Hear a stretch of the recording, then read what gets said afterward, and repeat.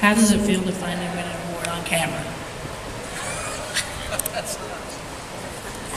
Well, it's to be honest with you, I actually, just before they announced the winner tonight, I turned to Trace and said, we're screwed, because they've got us seated in an area that there is no way in hell we could have got out of unless we were 2 foot Fred. And so they said our names, and then there was a 15-minute delay from where we were sitting on the stage, first of all, because it takes 10 minutes for Trace to stand up out of his seat and then get around the people. They only had Toby Keith there, whose knees went out there a quarter mile. Finally got down to the stage. Time was counting down. I named Trace Atkins as the ultimate badass in country music, which he is. Just talk to him for a minute. He'll tell you himself. You got something you want to say? She asked you. Oh. I think the obvious question is, coming up here, is can we expect more from you two together? I got a new album coming out August 24th. He's not on it. He only makes half albums. So he's got another one coming out pretty soon, right? The second album.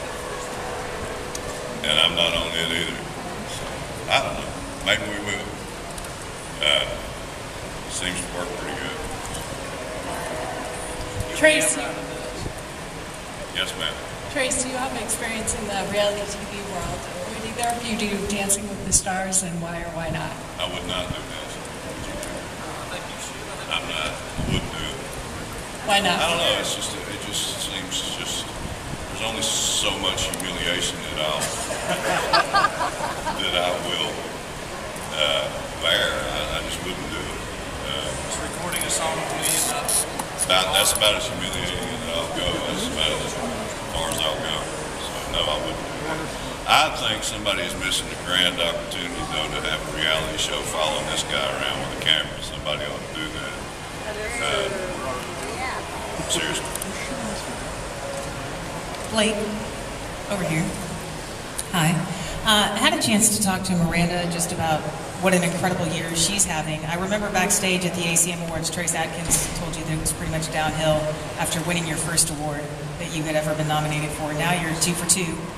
So can you just talk about the year, the fact that you're now engaged, that your career is going so well, and you're 2 for 2? Yeah, Trace is always good for words of inspiration like that. But it had, I mean, I would definitely say 2010 has been the biggest year of not just my career, but my personal life. And I don't know, man, I'm having a ball with it. It's pivotal, I think.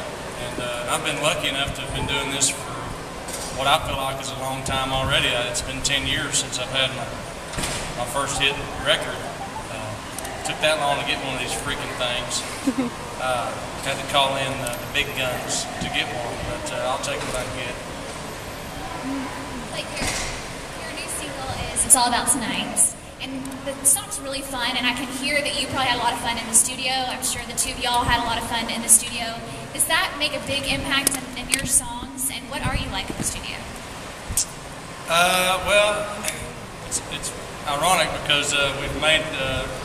Trace and I have made records. We both made records with Scott Hendricks now, and you know, depending on the combination of people that you have in the studio, it really does set the mood. It only takes, you know, one musician or one engineer or one person to kind of screw the thing up. I mean, it really does. No different than being out on the road on a tour bus, you know. But you know, these days, recording with Scott. Especially when we get in there to do the vocals. It's just he and I were the only people in the studios, and we end up talking about, you know, how hot the girls are on Fox News and stuff like that. Next thing you know, we've been singing for 6 or 7 hours. We made a record. I don't know if you and Scott, when y'all made your records, y'all were talking about how hot the girls are on the Weather Channel or Fox News. That's what we do. That's part of it.